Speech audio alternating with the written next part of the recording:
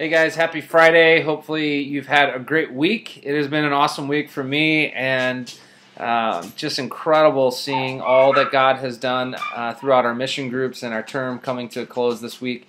It's just been incredible, and just a couple things for you to know for this weekend. It is baptism weekend, and this has been a weekend I've been looking forward to since before we even started the church, dreaming about the first time that people at Mission Church will go public with their faith and devotion to Jesus Christ. And it is going to be awesome. We have right at 20 already registered and we're signed up to get baptized. There's going to be an opportunity for people to choose to get baptized on the spot, some spontaneous baptism. So I'm asking that you guys will be praying for Sunday. Secondly, that you will get there early. There's a number of first-time guests that will be coming this Sunday, so please get there early.